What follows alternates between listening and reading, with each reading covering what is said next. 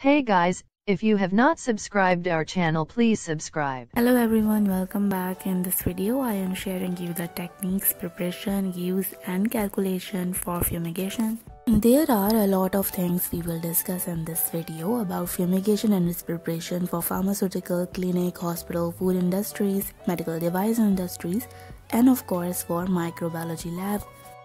To keep the control area from being contaminated, two processes, namely fumigation and fogging, we can use formaldehyde and potassium permanganate by spraying method in liquid form. Fogging uses a mixture of hydrogen peroxide and silver ions solution to control the contamination. First, let me know you about formaldehyde. Fumigation is now banned internationally. Fumigation involves formaldehyde solution which is carcinogenic or simply known as cancer-causing solution. The user has the risk of getting infected with cancer, and that is one of the main reasons as to why fumigation by formaldehyde is banned.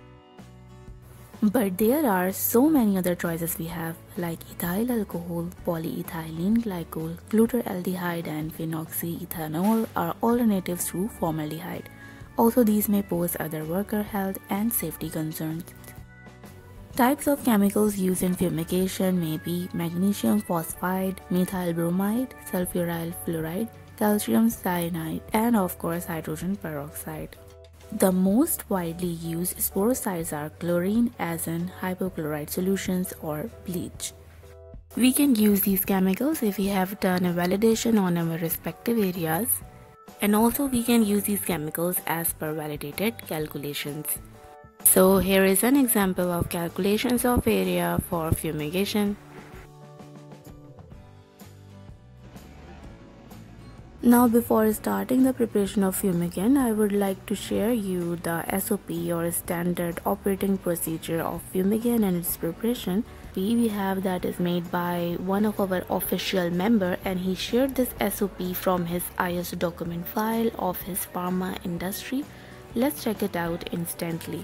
If you want to copy this SOP, you can change it as per your approved format of standard operating procedure. Here are objective, scope, responsibility and procedure. Let me read you the procedure from this SOP. So first we are calculating the fumigant solution. The percentage you can see here is 6% and it's a validated. That means that percentage is suitable for the required or for the respective area where fumigation is needed as per frequency.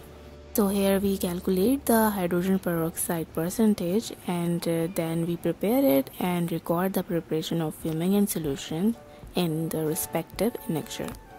Here you can see the important general instructions for fumigation. We use a spray machine for fumigation by hydrogen peroxide.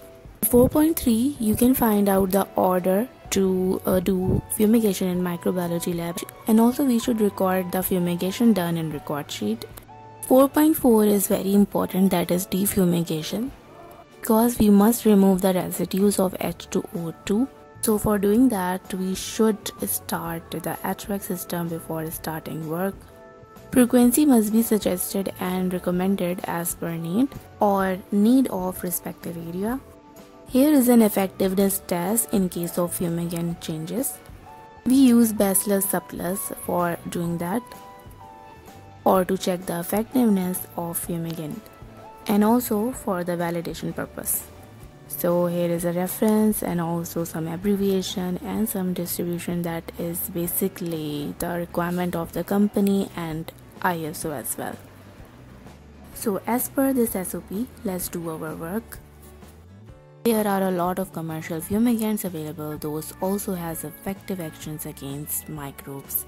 So fogging with hydrogen peroxide is a suitable alternative for fumigation with formalin, formaldehyde and potassium permanganate by generating a dry vapor like aerosol of 12% H2O2 with 0.02% silver nitrate gives an effective disinfection. H2O2 has the advantage of being both safe and effective. I will tell you the silver nitrate action with the H2O2 in my next video. So stay tuned, subscribe to our channel, click on the bell icon so you may get notifications and updates. Before preparation of fumigant and disinfectants and also before performing fumigation, we must wear personal protective equipment like masks, gloves, goggles, etc. Also wear lab coats or any uniform available. Arrange distilled water as per the requirement. Spray guns if fogger machine is not available.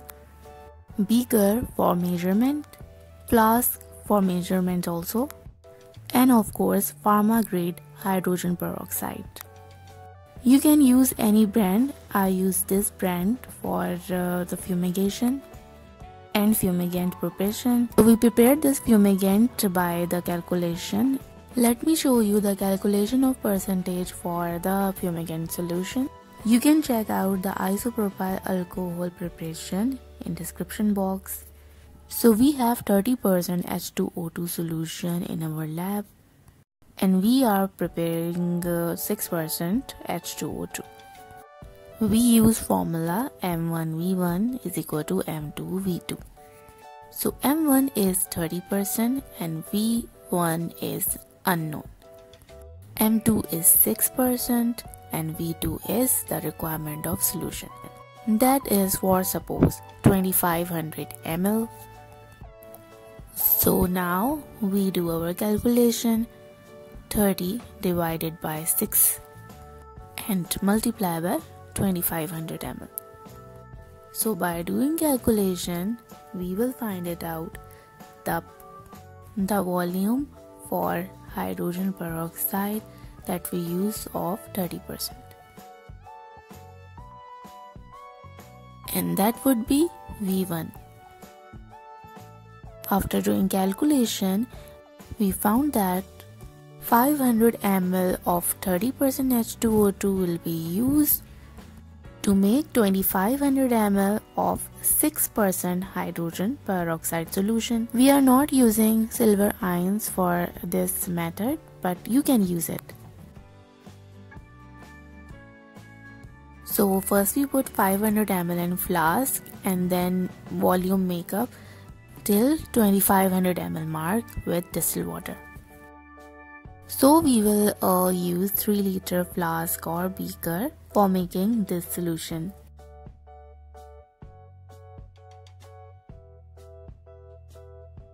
In my next video, I will share you the hydrogen peroxide link and bonding with the stabilizer silver nitrate. Yes, silver nitrate is used as a stabilizer because helps to maintain the stability of the fumigation.